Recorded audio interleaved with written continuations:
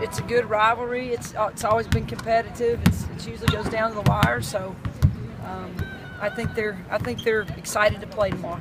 Last year you guys lost at home. Is that something you're reminding your team of before this game? Yeah, I don't have to remind them. I think they remember it, and they're pretty focused.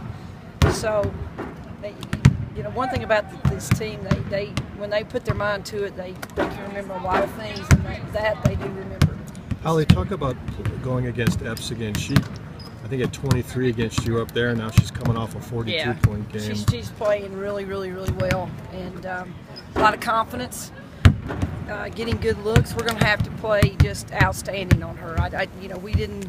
We did some good things, but it wasn't good enough up there with her. So we've got to contain her, kind of try to keep her out of the paint, and not let her get in a rhythm, because I think she's the glue right now to them, and she's playing extremely, extremely well.